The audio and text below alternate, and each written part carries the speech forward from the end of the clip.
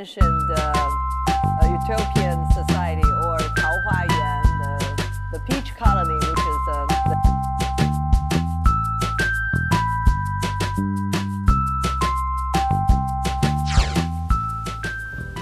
hunger, homelessness, climate change, overpopulation, and California's in a drought right now. poverty, climate change, security and privacy, affordable housing, one-sidedness, 和平的问题，能源的开发和枯竭，各国发展的一个不平衡、不均衡的问题，不够团结导致很多愚昧和无知。例如疫情这种情况，全世界都应该一起对抗病毒，可是大家始终2年了，还是没有办法有任何共识。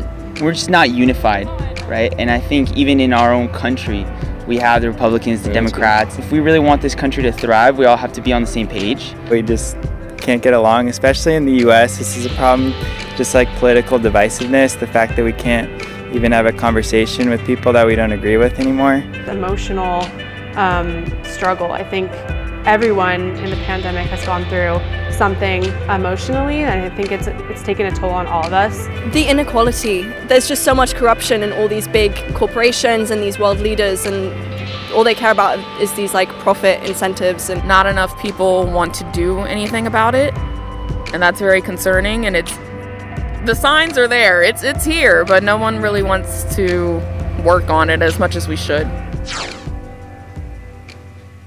No xenophobia, no racism, no sexism. It doesn't matter, what I look like or what color I am or religion I believe in or ethnicity. I think as long as everybody just respects each other, that's a utopia there. 桃花源式的大同世界，桃花源记里那样的，人与人之间可以非常简单自然的相处，然后最重要的是人和自然、人与环境之间也可以。人人为我，我为人人，天下大同，天下为公的社会。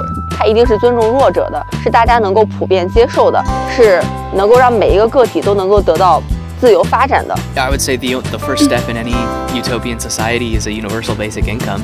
When a human being's worth is assigned not to themselves but their productivity, it's just you're inherently in a dystopian space.